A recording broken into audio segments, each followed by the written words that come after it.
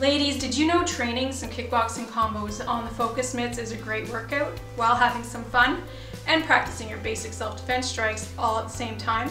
Stay tuned.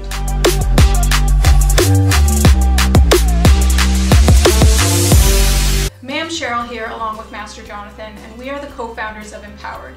We strive to help women and young girls build confidence and find their inner strength through defense and empowerment training. In today's video, we will show you a fun yet effective kickboxing combination you can do with a partner while using focus mitts. Partnering up with someone like a friend or family member to pound on the mitts while having some fun is a great way to get in your workout while spending some quality time with someone, or to get out that pent-up aggression. Ma'am Cheryl and I are now going to break down a kickboxing combination, a few variations for you on the focus mitt to keep your workout motivated, interesting, and effective. Okay, today we're going to go over the uppercut lead leg round kick. So face partner, front leg, or left leg forward, right leg back. I'm going to do my uppercut, lead round, and that's that.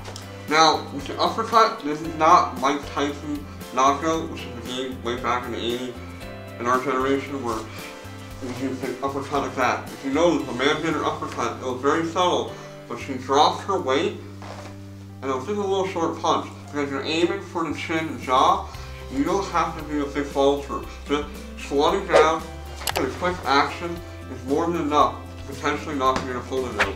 So, you're going to do the combo, so uppercut, around. Now, if you feel that you're a little bit tight, I'm going to give you a little bit of a bonus one, maybe not what I'll talk about, which is the switch around. And that might be better for you if your opponent or sparring partner or attacker is really close to you.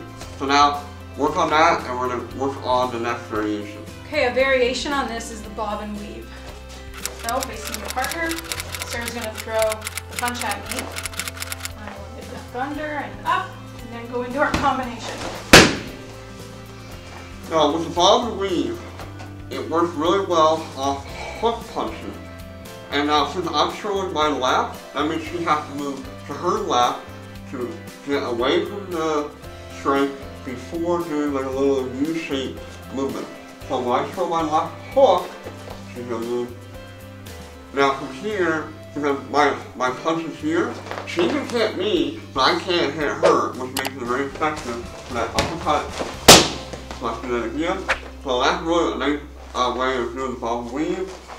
So she protects herself. Now naturally, she'd be hitting me in the jaw, or she'd be hitting me in the ribs, followed by that roundhouse. Okay, and the last variation, we're going to do the switch round.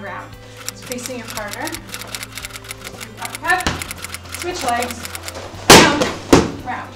Now most people normally will just do one roundhouse after a switch.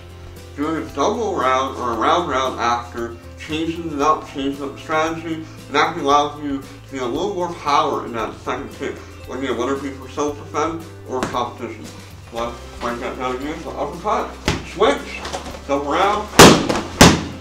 Now you know she's doing the same height. We're going to do one more variation of that variation, which is going to be the uppercut, switch, low, and then a higher roundhouse. Let's do that. So uppercut, switch, round.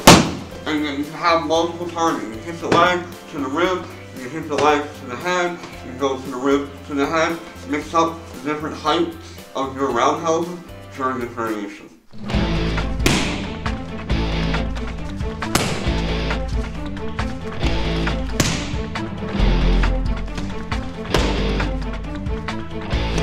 And you see, this is a fun way to get in a great workout with a little bit of impact and self-defense training. It's extremely important to get used to hitting something besides just punching in the air. For more striking ideas to include in your focus mitts workout, be sure to check out the Empowered striking videos or playlist to your right. And don't forget to have some fun with it. And ladies, remember, you have the right to defend yourself, and you are worth defending.